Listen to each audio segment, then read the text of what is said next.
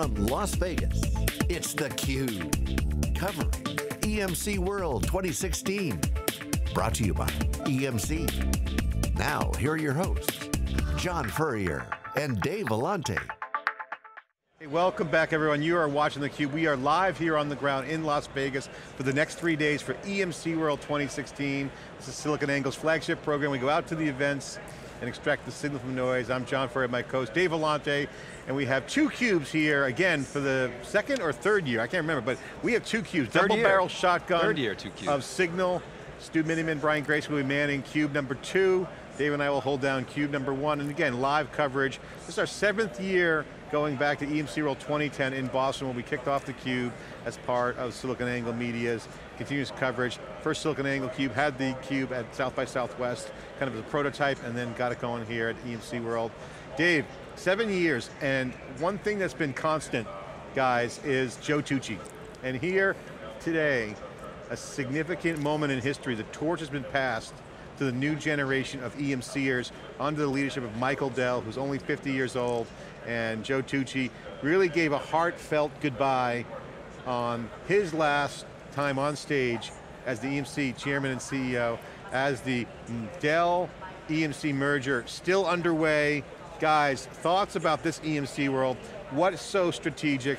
What is the opportunity? Can they do it? Will the merger happen?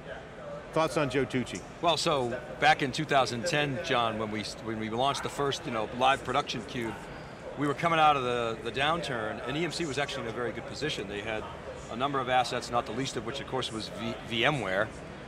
We all know the story, at least inside of SiliconANGLE Wikibon, that Stu signed the original VMware NDA, but that asset powered EMC for the better part of this decade.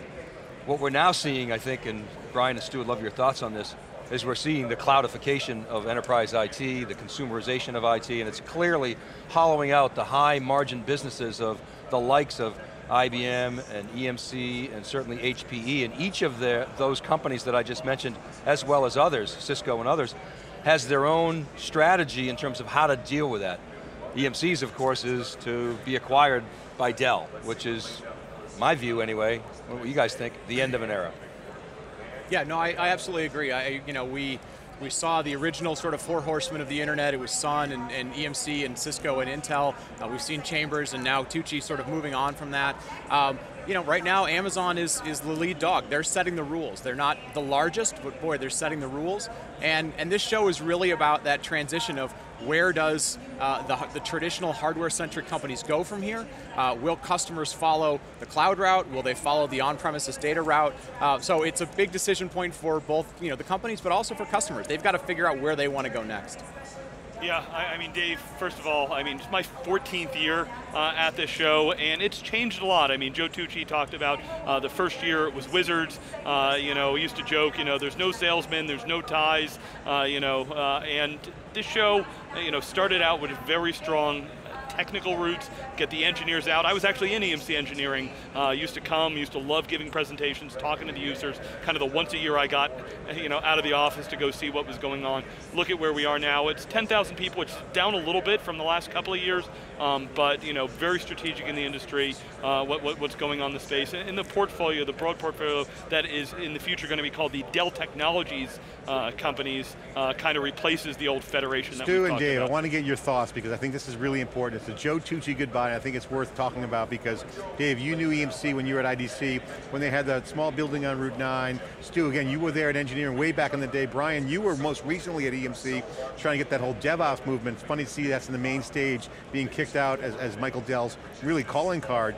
But the legacy of Joe Tucci and the cult of Joe Tucci, he got a standing ovation, and he's really loved and revered by the customers, but also by the industry. He took EMC from a box-moving storage company, transformed them. We saw Jeremy Burton come on in 2010, obviously amped up the marketing, but transformed the company. He buys VMware. Stu, you signed the original NDA as an employee of EMC, as Dave pointed out. But the cult of Joe Tucci and the transformation of EMC and the legacy that it leaves behind, and the young whippersnapper in Michael Dell who takes the torch and gave a pretty damn good speech. He talked about DevOps. He was talking about Agile. You could see that he knows his stuff. This is a guy with a spring in his step who's got a lot of mileage in the tank. Dave, your thoughts? Well, Joe Tucci took EMC from sort of brash teenager to adults. And interestingly, many of the people that were part of the brash teenage culture are still here. You know, Billy Scandal now running sales, he's been here for a long, long time, but many people aren't. And Joe, under Joe's leadership, EMC transformed the company. Stu, you lived through that transformation. Brian, you were sort of partners, you saw the sort of tail end of that transformation.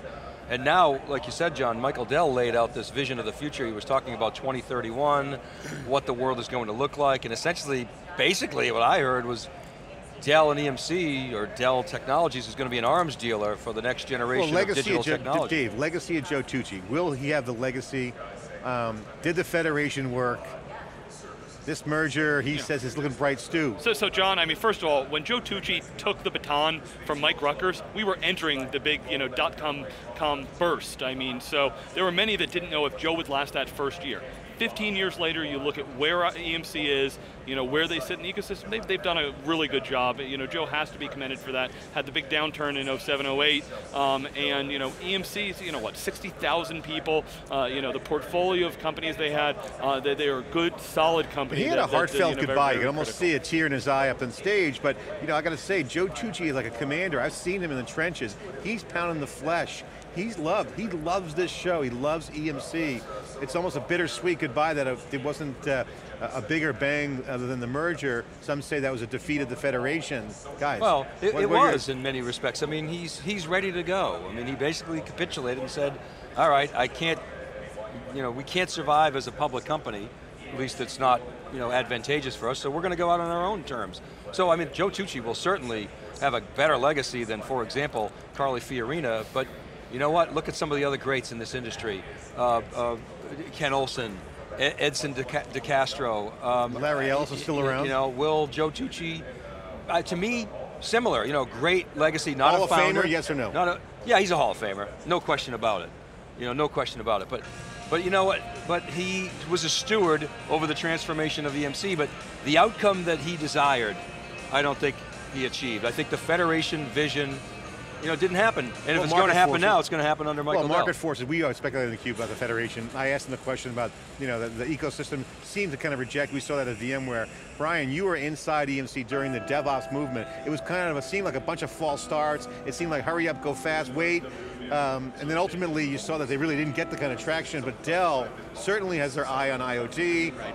Could EMC have done it differently, in your opinion? Well, I'll answer both your questions. I think, the whole thing with the Federation is whether you think it was successful or not. I think it's going to come down, people look back on it and they'll say, it had a lot of great vision, it had a lot of great technology. They never quite Great revenue. Yeah, they had good revenues. They didn't quite figure out how to make that vision be transactionable. And I think that's really the question that, as you look at Dell Technologies going forward, can they transaction this huge portfolio, or does it continue to remain sort of silos?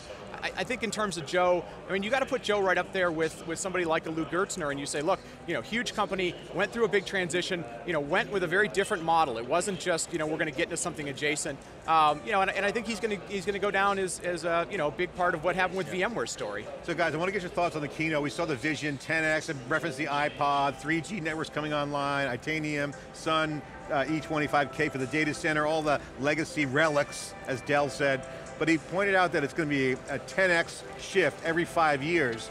Is EMC, Stu, in a position, Brian Stu in particular, in a position to kind of make those kinds of gains over the next 5 years?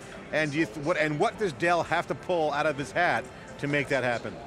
Yeah, so John, first, I guess I'll have a little critique about what they had there. It sounded like the server presentations we've been hearing for years. We're following Moore's Law, we understand how things going. The IoT, billions of devices is good, but when I heard that, the enemy that got mentioned a number of times, it was HP. And I mean, HPE just split, they've got kind of their positioning and everything, but if we ask, where's the future and where do you have to fight yourself? Hello, Amazon, Microsoft, Google, that needs to be where we're partnering and where we're not. Brian actually mentioned, there's no mention of containers and Docker, in the presentation this morning. There was plenty of cloud native and platforms in the Pivotal. It was very high level. But there's not much Pivotal here. By the way, Pat Gelsinger, not here this week. Very little VMware. Pivotal, little bit of a presence here, but I almost felt last year there was a lot of good discussions about applications and where they're going, and came back here, it's a new box for storage, it's some new software pieces. The and they seem to pick up some messaging from IBM too, Dave. Systems of engagement, systems of insight. They didn't say cognitive, but essentially that's IBM. Internet of everything, which is Internet of everything. That's Cisco's messaging. Yeah. So again, is this an Oracle-like strategy, kind of co-opt everyone else and try to move the ball down the field? And again, the shot at HP, I thought Michael Dell, like a little kid smiling, shrinking it. HP shrinking their way to success, highlighting the Gartner Magic Quadrant as a reference point for innovation. I mean, come on, if you're horizontally scalable, doesn't it beg the question that Magic Quadrants are irrelevant? Well, it's interesting. I mean, guys, come on. It's interesting that he made those comments because here's a company, EMC, their core product portfolio is shrinking. Yeah. It was down, what, 8-10% last quarter. The Dell business, when it went private, was under real attack. So now Michael can write his own narrative. That's the beauty of being private. The interesting thing is EMC continued to spend on R&D. And we saw Jeremy in the analyst meeting this morning, typical mega launch, messaging, product. So EMC continues to push the product roadmap. To your point, Brian, that will get them to a transactional business and allow them to continue. The problem is those curves that they showed, the S-curves of the old business and the new business ain't growing fast enough and it's not big enough yet to offset the decline of the old, and that's the problem that all these companies has. And as I said earlier, each of these companies has a different strategy. IBM is starkly different than what Dell and EMC are doing.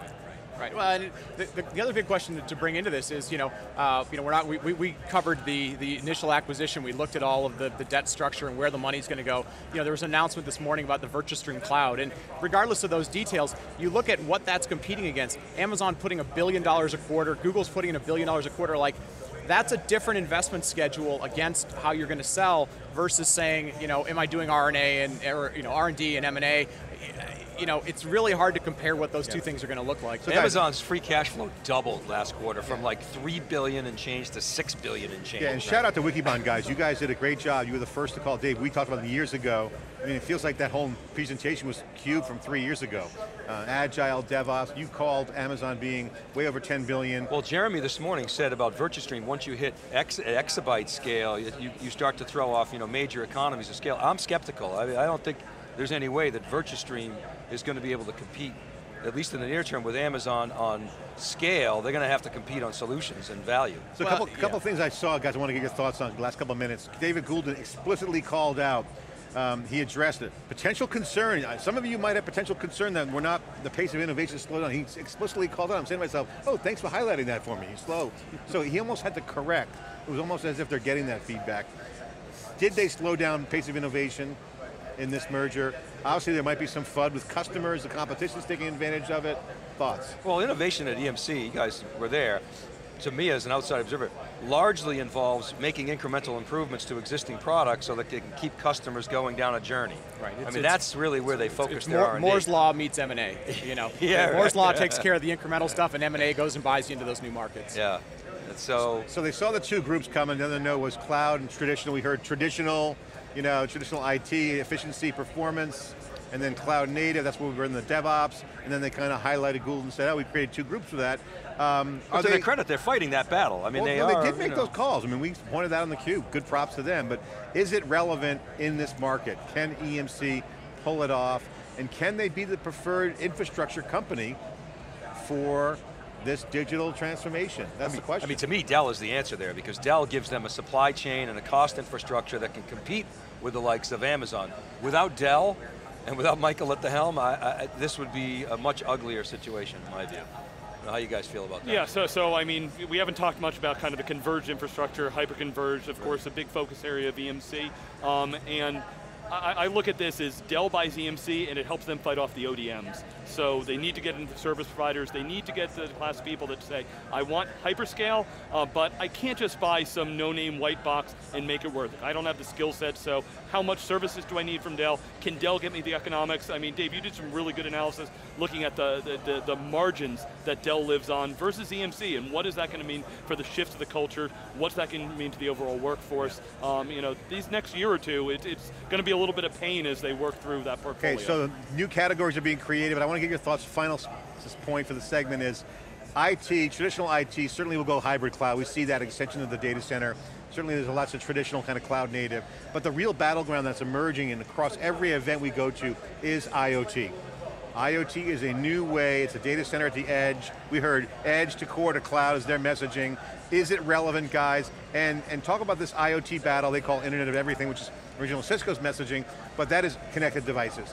What is the battleground for IoT look like? Well, for me right now, I think a number of companies have laid out a pretty substantial. IBM has, Amazon has, Microsoft's beginning to through Azure. HP Salesforce, yeah, HP to a certain extent. I didn't really hear an IoT strategy. I heard IoT is a big buzzword, we think it's going to grow a lot. It's the future. I didn't hear anything that would tell me to say, hey, I should call Dell Technologies about my IoT strategy at this point. Stu, thoughts on IoT? Yeah, I really agree with Brian on that. The thing that stood out to me more is if you look at the cloud strategy that they laid out, it reminds me of what we're hearing from the likes of IBM and Oracle, which is we've got our on-premises environment and cloud's going to be an extension of that, which is a hybrid message, but not sure that necessarily fits. They're just behind soft layer, you would agree, and Oracle's a whole different animal because of the software content. And we heard new style of computing, which is kind of a ripoff of HP's new style of IT. So again, the confluence of all the different trends here at EMC World. We're going to be talking with Michael Dell himself, David Goulden, Howard Elias, all the top executives, all the different groups, extracting the signal noise. This is theCUBE. We have two CUBEs on two different channels for wall-to-wall coverage. A lot of flow coming out of theCUBE here in Las Vegas. Stay tuned, and stay tuned for more great coverage for 3 days, live in Las Vegas. We'll be right back after this short break.